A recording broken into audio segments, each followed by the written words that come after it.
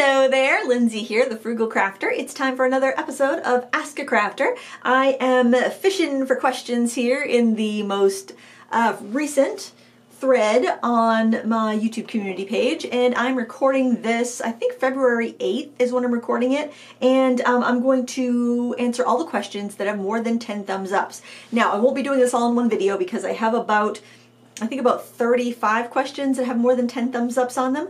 So I'm going to break it up over a few videos and dole them out over the next month or so.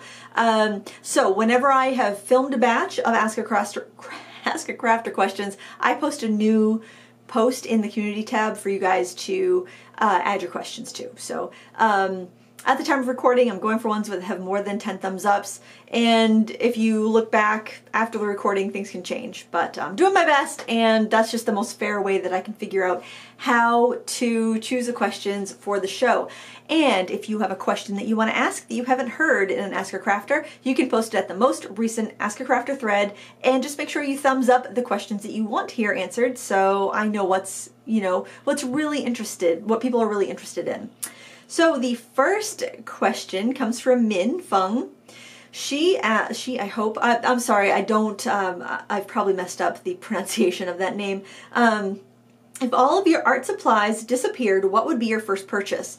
And I would have to say probably watercolors and good quality watercolor paper and brushes, because it'd be the most versatile for me. I've been really into colored pencil lately, but I think I'd have to go with watercolors.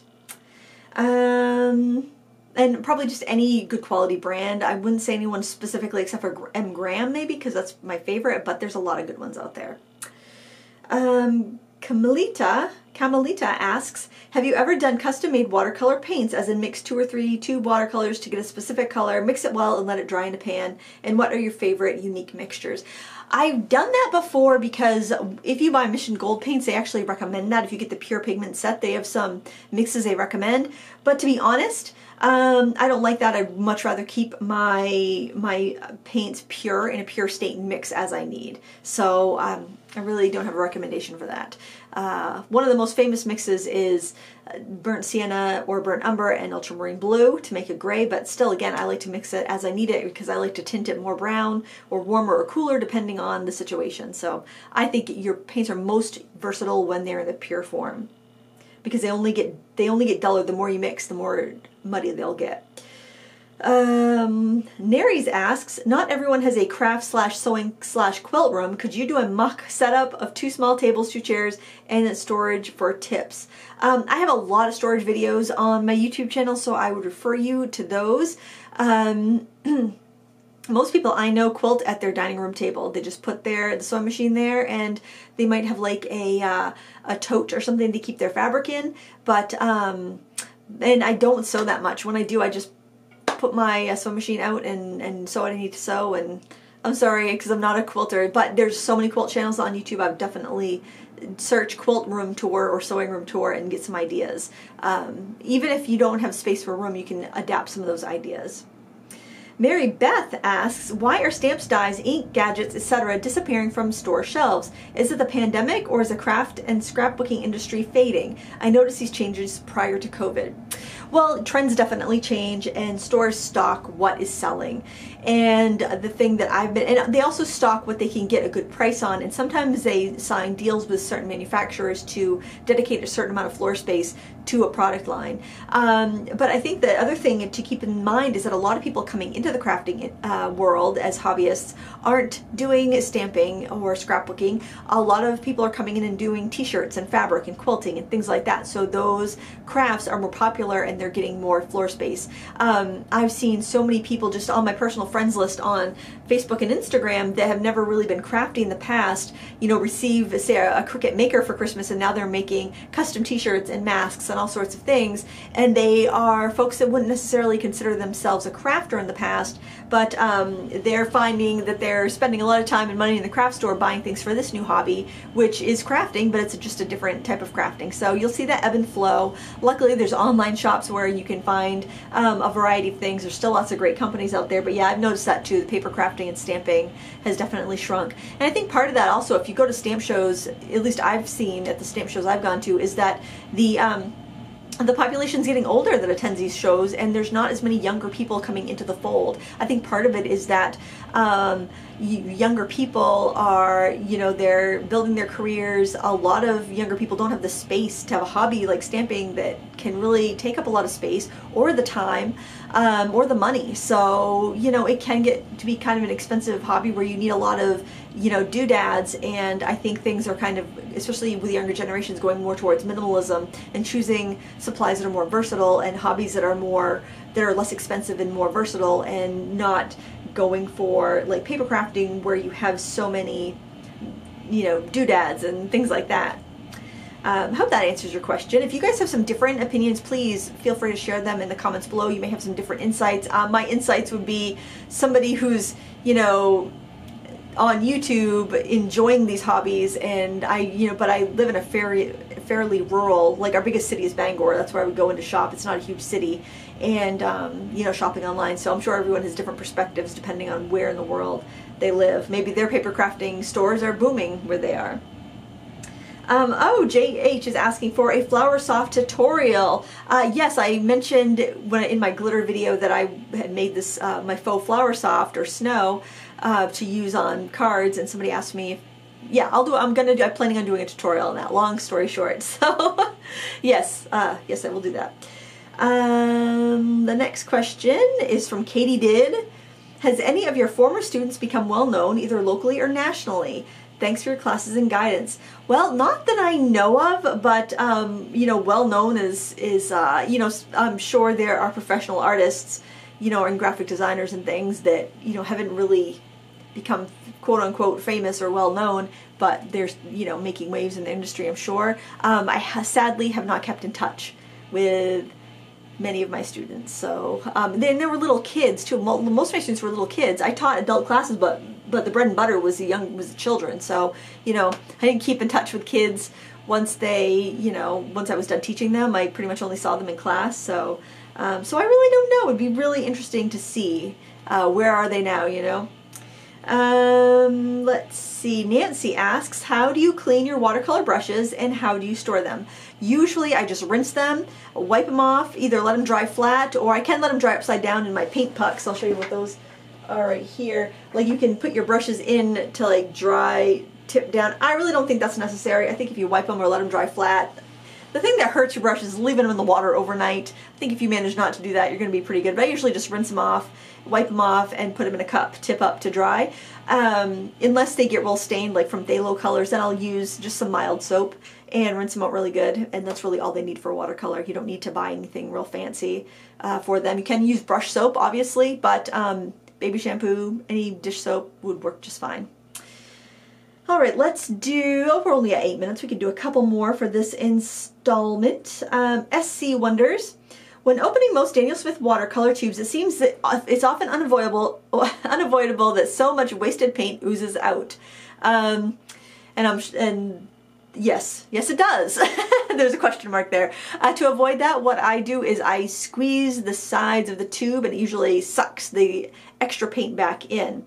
And I also use a tube wringer, so the next time I'll use it, especially when I've got the tube kind of like half squished, I use a tube wringer to really squish out that paint from the bottom half, and then I do the squeeze the sides and it slides back in. Daniel Smith is more liquidy paint, and some other paints like that, Mission Gold, I think is more liquidy. Any of those paints that are a little bit more loose in the tube tend to do that. And just, you know, squish the sides and it sucks back in. Because it kind of opens up the bottom of the tube, I think is what happens there. Let's see. Alex Judge asks, is there any new medium or craft that you want to start this year? Oh boy. I almost feel like I've done most things that I want to try, but I would like to get back to glass bead making, which is something I started a few years ago. I did like I kind of go in fits and spurts with stuff. Like, I'll start a new hobby and I will go crazy for it. That's all I'll do for weeks, and I'll love it. Buy all kinds of supplies, so I'll be so I'm not too precious, so I don't have to worry about using it up and then completely lose interest. Or not lose interest, but things will just annoy me about the craft, and then I'm just like, oh, it's just too much of an ordeal. I don't want to do it anymore. So I would like to get back into glass bead making. I did try to use my torch a couple months ago, but the starter, it just wouldn't it wouldn't spark, and I was too afraid to light it with a match because I'm nervous about stuff like that. So I either need to invest in a better torch or get another Diamond Tech replacement torch. I'm on my third. I haven't done that many beads, and I'm already burned through 2 diamond head torches. That Diamond Tech. It's the brand that like, well, I got a glass bead making kit and I really liked it. I think it's a great little kit, but the torch that I got never sparked, so they sent me a new one and that worked fine, but then in storage, it just, I don't know, it crapped out on me somehow. So I probably could light it with a match, but I'm just kind of nervous about that, so I need to, but then I'm thinking maybe I should, if I'm really going to get into this, because I bought all kinds of rods, but then I found out the rods that I bought were probably not the best, because then I was reading reviews about I think Devarty glass is what I bought, that because they were the best price. I heard they were kind of shocky, like they could kind of shatter a bit easier. So I don't know. You know, kind of one of those things where you're a beginner and you're just like looking around and finding supplies and not necessarily buying the best things. But I could just go to like a big box craft store or Amazon and buy a torch head for probably like, I don't know, 10 or 20 bucks. That's probably what I should do, and just see how invested I really want to get in it, because I was also a little bit afraid that, because the Diamond Tech company, they make the bead making torch, and they also make the bead kiln where you can melt the glass fragments in your microwave. They're neat and they're very user friendly, but I kind of wonder if they might